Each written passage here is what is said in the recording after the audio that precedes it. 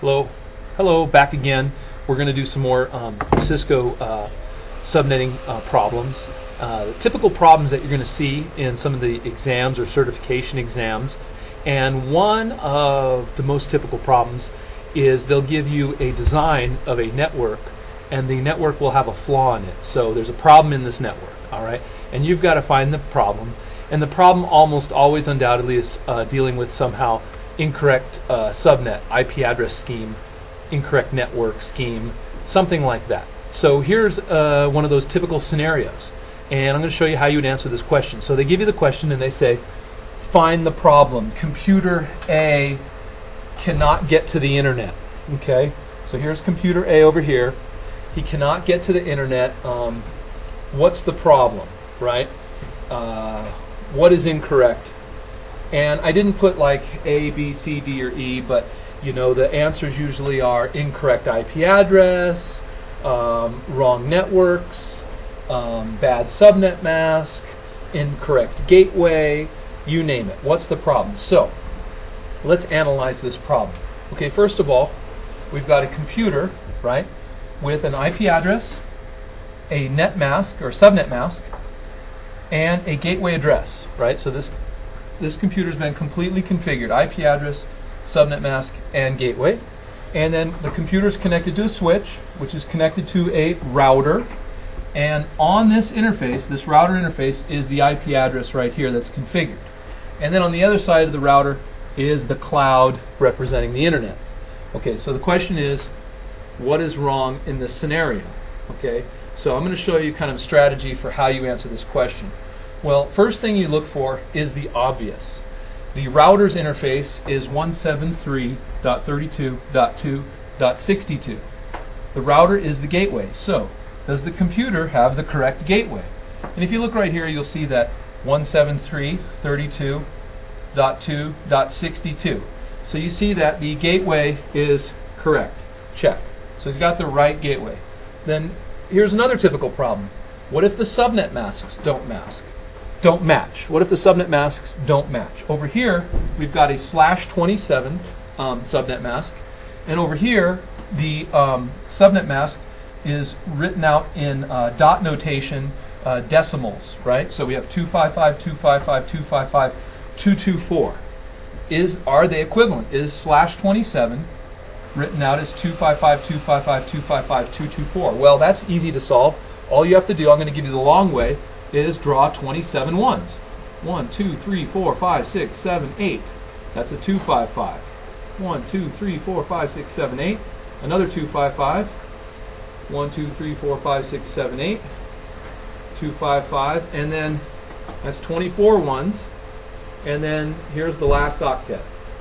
1, 2, 3, 25, 26, 27, 0, 0, 0, 0, 0. Okay, so 3 ones, 5 zeros. All right, now you have to know your place values. This first bit over here is the 128's place, then the 64's place, then the 32's place. So 128 plus 64 plus 32. If you add them up, 128 plus 64 is 192, plus 32 is 224. So the subnet mask is correct.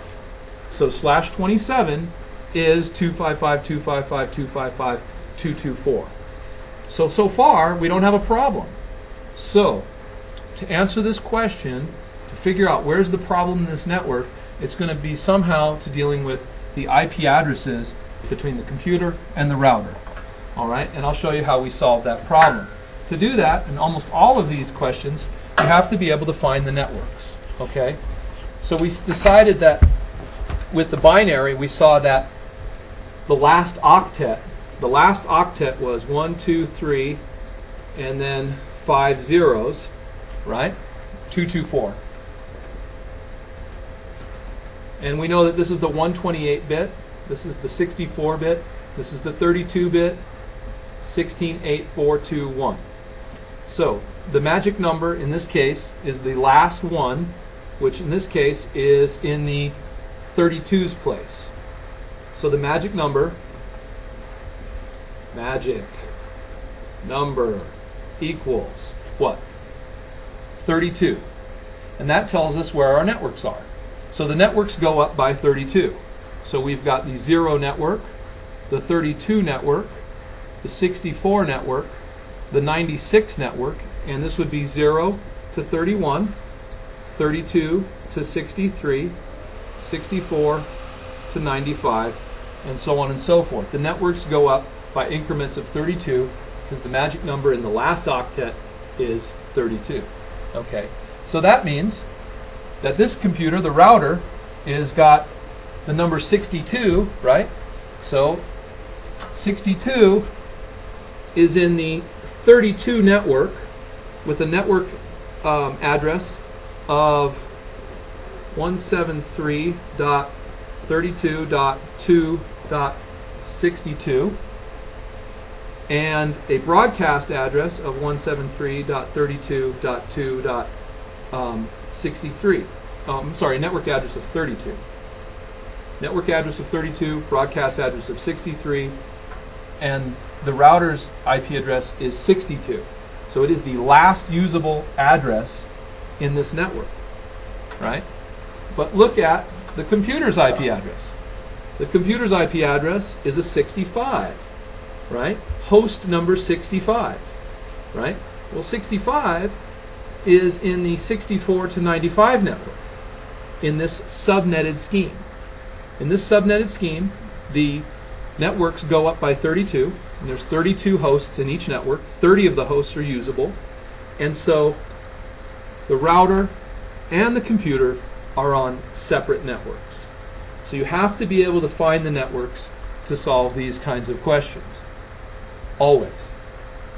Always, always, always. If we change the scenario and we make this a /26 and we make this a 192, right? Now, in the last octet, it's a 192. You would have this scenario, 1 1 and then 6 zeros, which equals in decimal 192. The magic number would now be what? 64. And the networks would be 0 to 63, 64 to 127, 128 to 191, and 192 to 255. And in this scenario, the router being a 62 and the IP address being a 65, they would also be in separate networks, and it wouldn't work. Okay, so it shows you kind of how important it is to be able to find the networks using the magic number to solve these types of questions. And how would you solve this problem? Change the IP address.